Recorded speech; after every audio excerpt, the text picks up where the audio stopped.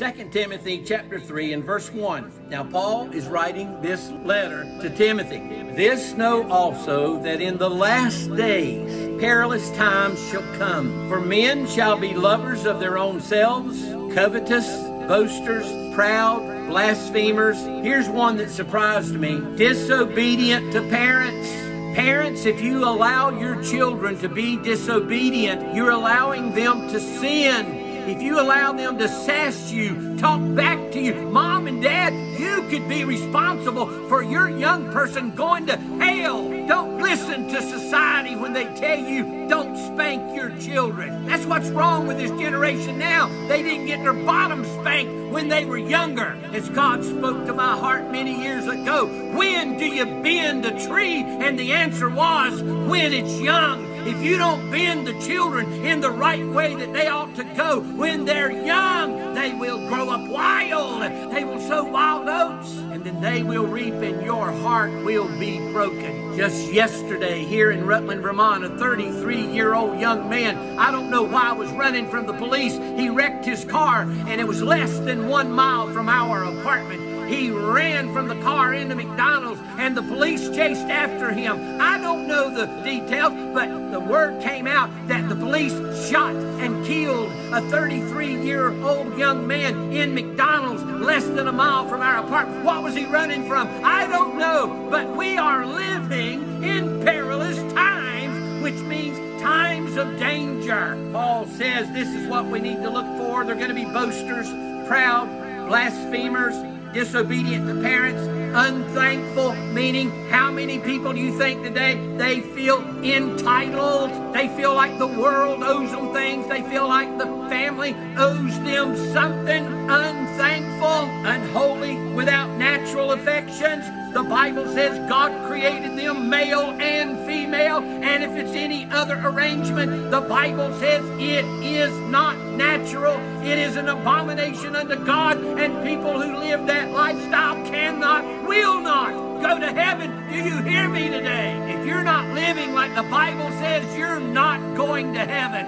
There's only one other place to go. Without natural affections, truce breakers, false accusers, liars. The Bible says liars shall have their place in the lake of fire. If you can't tell the truth, keep your mouth shut.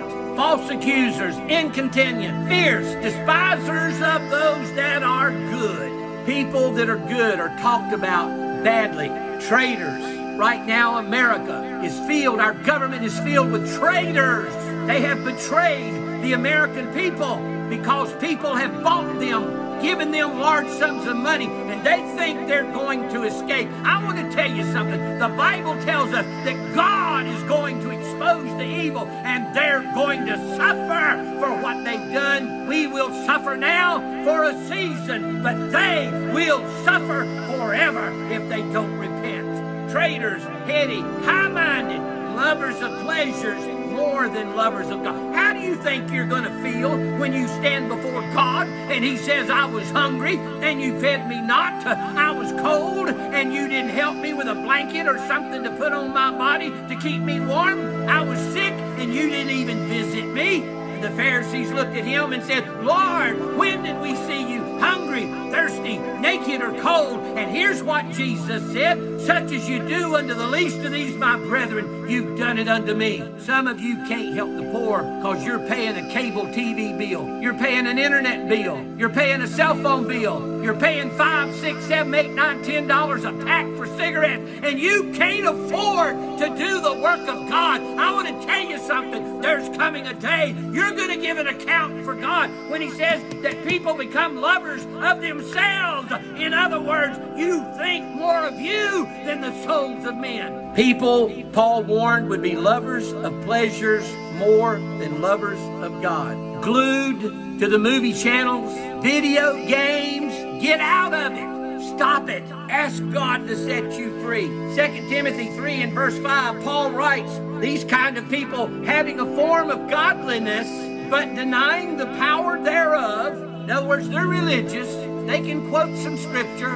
They might even go to church with you. The church is full of it.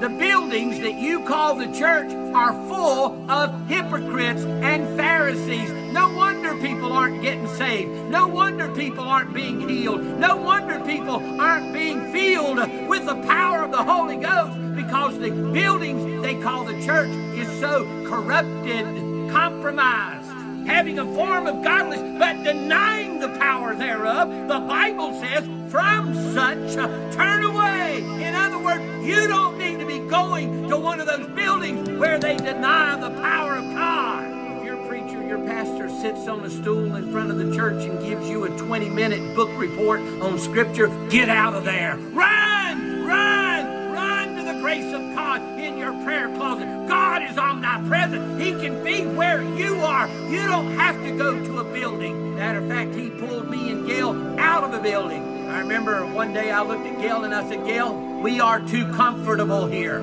We are just too comfortable when they sing a song and say a prayer and take an offering and sing another song, and they've got a beautiful choir, and some of them in choir robe. Then the preacher gets up and gives a little sermon, and then they announce a benediction, and you go home. But you have not been changed.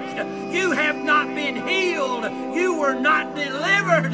You were not set free. You went home with the burdens you brought with you when you come. Because there's no power of God in that church. There's no anointing of the Holy Ghost in that church. There's not even the presence of the Lord in that place.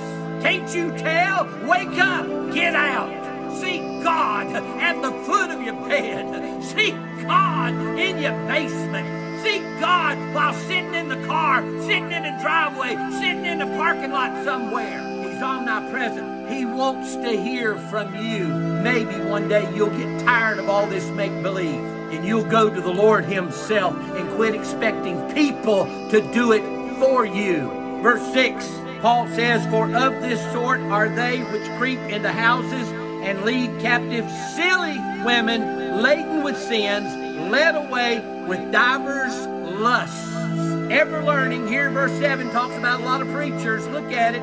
2 Timothy 3 and 7, Paul says, ever learning and never able to come to the knowledge of truth. In other words, and you know it and I know it, these preachers pat themselves on the back. They've got an associate degree. They've got a bachelor's degree. They've got a master's degree in theology. And oh my goodness, if you meet some of them that's got a doctorate degree, a PhD in theology, and they think they know it all. But God says they're ever learning and never able to come to the knowledge of truth. I know people, you know people, they can quote Scripture, but they don't know Jesus. And the Bible says, from such turn away. Get away from them. Don't fellowship with them. Don't invite them into your house to put their feet under your table. It's wicked. It's ungodly. They're not your brother or sister. Yes, Gail, you might need to witness to them. When Jesus became a friend of sinners, He didn't leave them that way. He saved them. He healed them. He didn't let them go on. It's like I heard it said, God loves you just like you are. Cigarettes, alcohol, pornography, God loves you, but He loves you too much to leave you that way. If you invite Him in your heart, if you invite Him in His life, He will begin making changes in you, and you'll stop feeling comfortable in sin. You'll stop feeling comfortable around sinners. People who deny the shed blood of Jesus is the only thing that can wash away their sins. Nothing but the blood of Jesus. You deny the blood of Jesus, you're going to hell. You deny Jesus Christ, you're going to hell.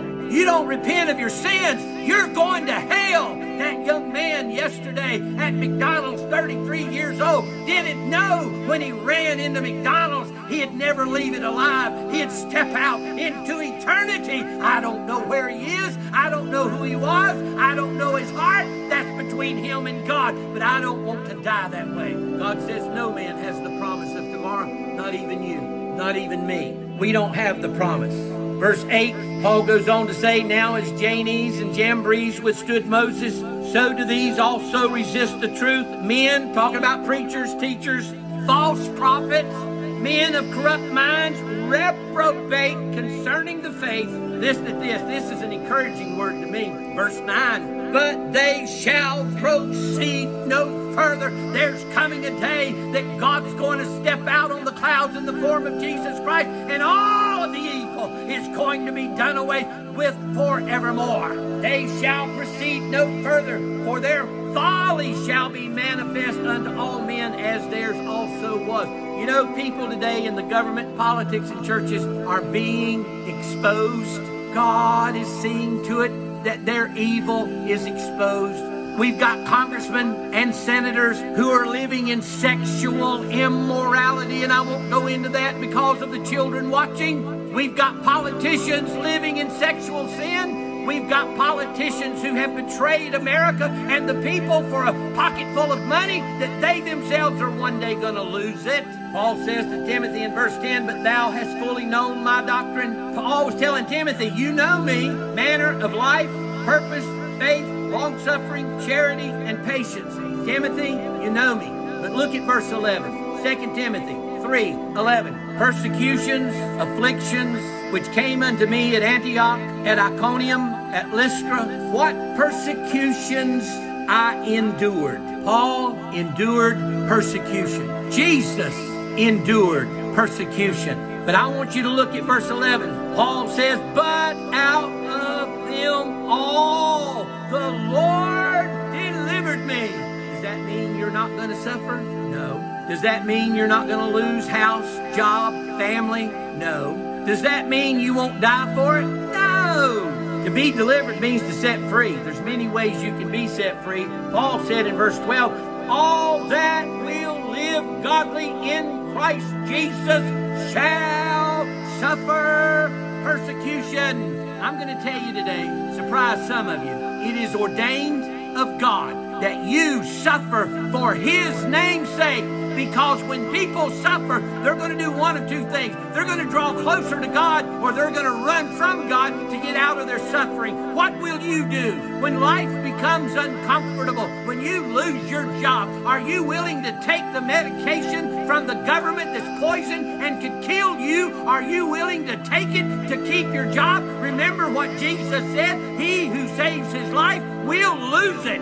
You're going to lose your life anyway. It is appointed unto man once to die, and after this, you're going to die anyway. Don't die by the poison of men. Now, I know my heart bleeds for those who've already been medicated by the government, by their poison. I pray for you. I pray that God will reverse the poison, that God will stop the poison from hurting you. However, we're all destined to die. But because you are in Christ, you'll still go to heaven. Don't let people tell you anything different. This is not the mark. Oh, it's coming. I believe with all my heart this is the steps leading to it, but it is not it. If you've received the medication from the government and you're concerned you're going to miss heaven, it's not true. You remain faithful to God. You cry out to God. And whether you die now or you die later, you're going to die. And if your heart is right with God, you've confessed your sins, you've surrendered everything you've got to Him, you're going to make heaven your home. Do you hear me? You're going to make heaven your home. And I believe those who believe differently, they believe it out of ignorance. They don't know. They're only going by what people have said. And I know I've gotten comments, well, the Lord told me. Well, not every voice is of the Lord. The Bible says, try the Spirit and see if they are of God. Remember, Satan is a great deceiver, and we're living in a day of deception. Paul said, yea, and all that will live godly in Christ Jesus shall suffer persecution. Listen to this, verse 13. But evil men and seducers shall wax worse and worse, deceiving and being deceived. You see, so many people today are deceived. They're believing anything they hear or see or read.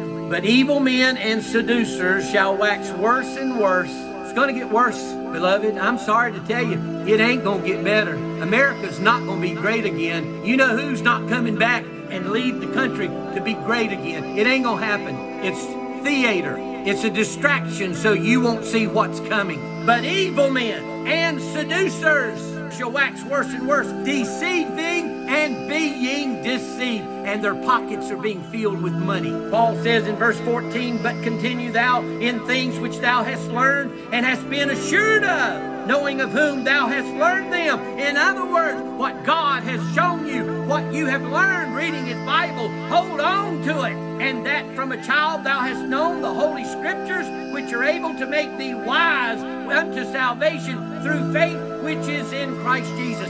This Bible is able to make you wise. If you have a problem, read the book. Quit reading the news. Quit looking at the news. Quit listening to the news. Most of it's lies, because the world outside of Christ is easily deceived. Don't you believe those Hollywood stars that are paid lots of money? Don't you believe those sports athletes that are paid lots of money to lie to you? Verse 16. Some people need to underline this. All Scripture, Paul said, is given by inspiration of God. In other words, the Holy Ghost told them what to write. And is profitable for doctrine, for reproof. Did you know the Bible says that we're to admonish people? We're to reprove people? That don't mean you put your hands on anybody, no. But when they tell you something that ain't true, you need to know enough about Scripture to tell them, oh no, sir, oh no, ma'am, you're wrong. That's not true. This is the truth. And if you don't believe it, you're on your way to hell. All Scripture for correction, to correct people, and for instruction in righteousness. In other words, if you'll do what this book says, you'll walk in righteousness before God and have favor with God. Look at this, verse 17. That the man of God may be perfect, or I want to say that the man of God may be perfected. If you'll read the book, if you'll study the book, if you'll learn the book, if you'll practice what the book says, God will use the Word of God to perfect you in His sight. Your family will always remember your past. Your family will always hold it against you, what you were one day, what you did one day, the sins you walked in, the lust. But think about this. Your family is not going to be the judge at the end. Thank you. The family's not going to be the judge. Your preacher, your church is not going to be the judge. The Democrats and the Republicans are not going to be the judge, thank God. But the righteous judge will be the judge. He is the judge. And he says that the man of God may be perfect or perfected, thoroughly furnished unto all good works. And I know some people say, well, it's by faith, Brother Eddie. It's not of works, lest men should boast. Oh, come on. Grow up.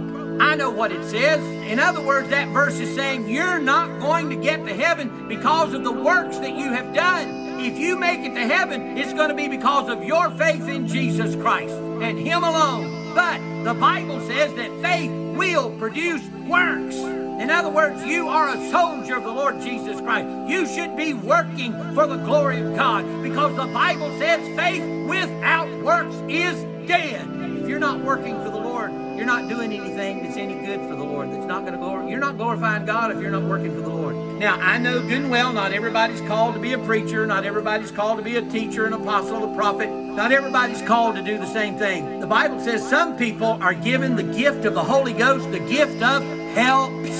God put it in you to be a helper. Some people need help, and you're called to be their helper, not to be their ruler, not to be their Lord. Remember, Jesus said the greatest among you is he who serves. Are you serving the Lord? I'll back up and ask that question a different way. Are you serving your neighbors?